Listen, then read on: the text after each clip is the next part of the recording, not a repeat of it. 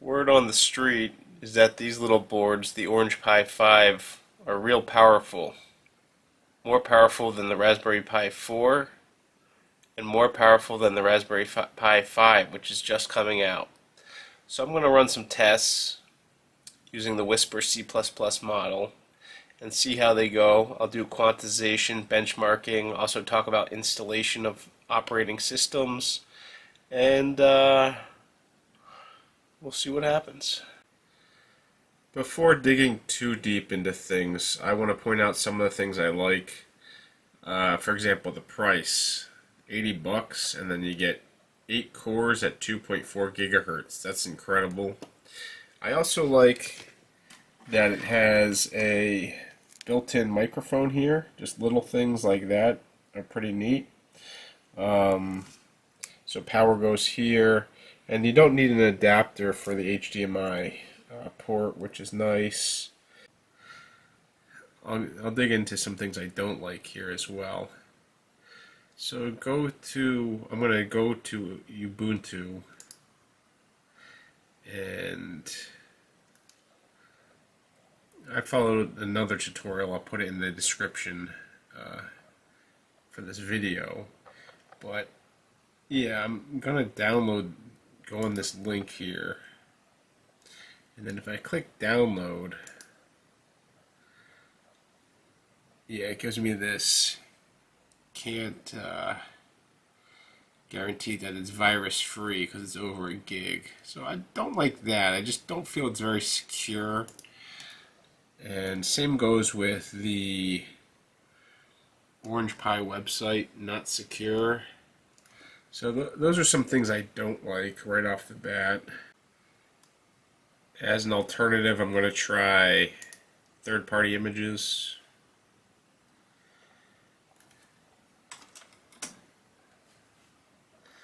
Then I'm going to go down to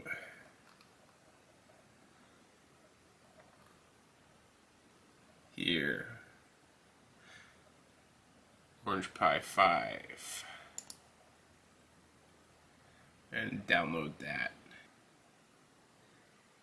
After the image is downloaded, I'm using Belina Etcher.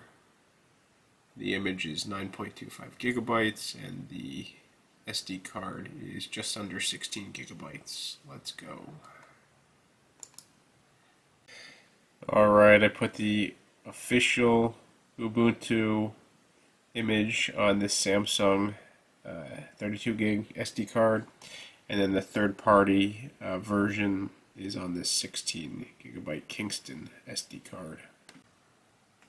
Alright, the third party Ubuntu version has loaded. What I'm going to do is go to this website here and copy these lines into the terminal here. Stream.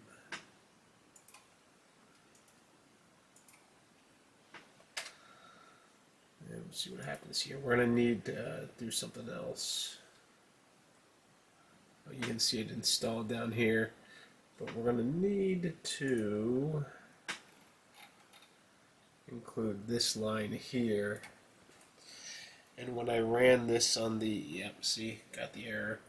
When I ran this on the official version, I had to do a sudo apt-get update, essentially, to get this working. So here we go. Copy. Paste.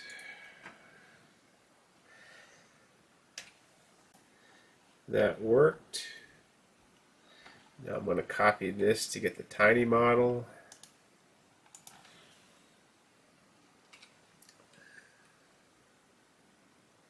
I'm going to do the same thing now, but replace this with base.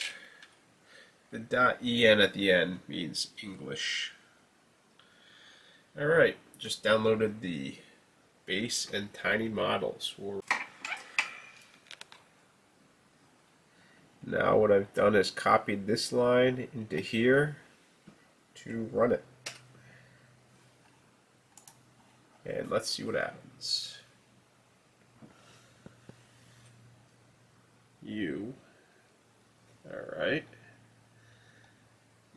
Yeah, I know it's me. Alright, the computer was having an issue finding the built-in mic here with the third-party Ubuntu install, so I just used this little USB mic instead. But the official version was working, so there's probably some kind of driver issue. I don't know. Here are the CPUs running without Whisper. Now let's see what happens here. I'm going to run all 8 cores. Running all 8 cores with Whisper, tiny model, in English. And now some of these CPUs, they go all the way up to 100%. Now that things are generally working, I'm going to quantize the tiny and base models to 8 bits.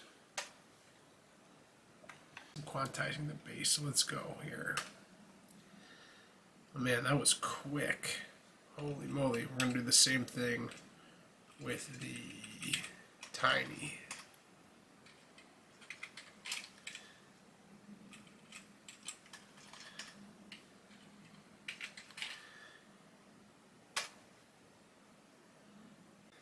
Let's do some benchmarking. First type make bench, and then you can copy and paste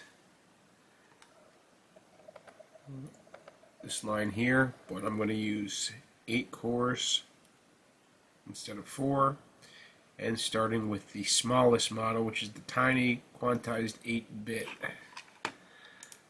I also turn this on to see what happens while we do the benchmarking. Alright.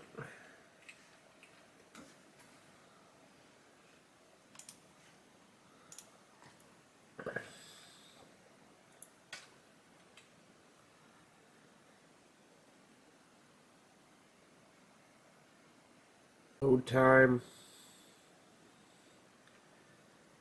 and then code time, decode time, total time. Well, the Orange Pi 5 outperformed the Raspberry Pi 4 by quite a bit. The load times and the encode times were less than half. For example, here, this is for the original tiny model. The load time was less than half for the Orange Pi 5 compared to the Raspberry Pi 4.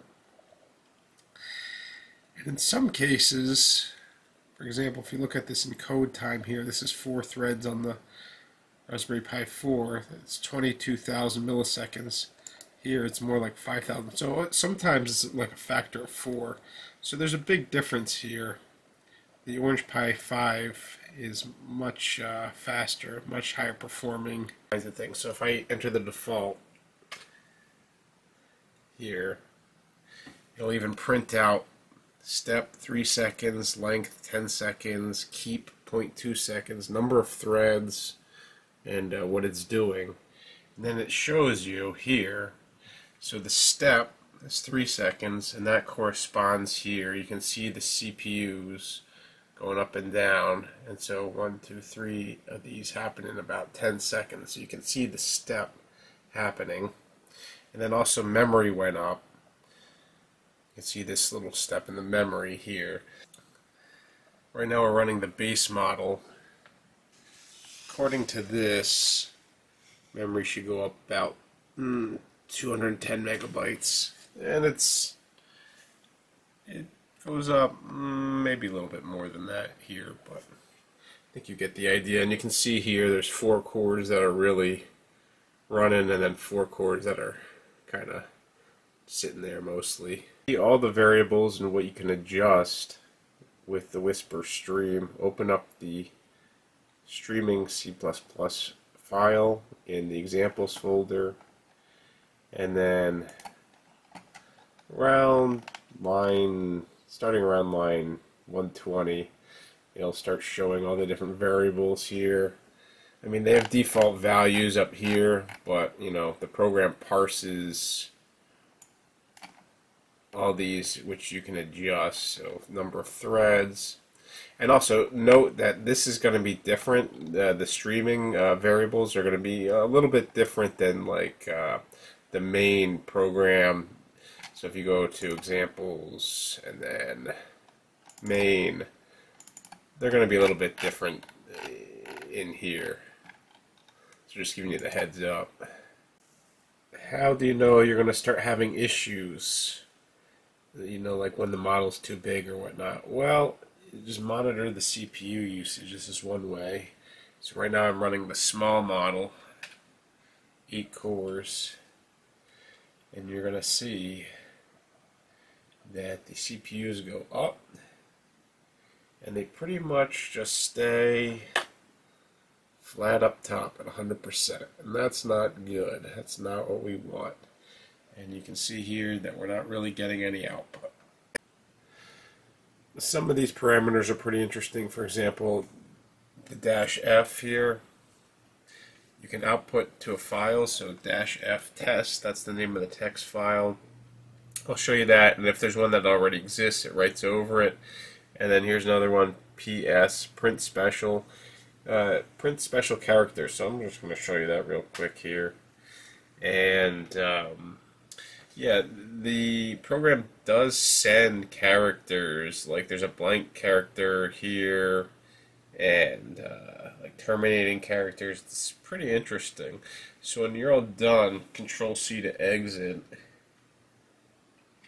And then, check this out. Go back to Whisper, and then there's test, and it's all recorded here. I just thought that was neat. Here we go. I think this is interesting. We're going to adjust a couple parameters here. Save to this file. We're going to save the transcript to the test file, and then save the audio output as well. So let's give it a shot here. And self-evident question, especially if you, let's say, if you were just starting in the field and you read the very early papers, you can say, hey, people are saying, let's build neural networks. That's a great idea because the brain... And it worked. Here's the transcript. It takes about 30 seconds in the WAV file to actually record the audio. Here. And so that's the recording. You can say, hey, people are saying, let's build neural networks. That's great. Cool. I tried this tiny diarize parameter here, but it only works for the small model right now, and the small model is just too much for the Orange Pi 5. It was maxing out the CPUs. Well, I hope you can adjust the parameters to your liking and use this model for your projects, and it's pretty neat once you get it going. Thanks for watching.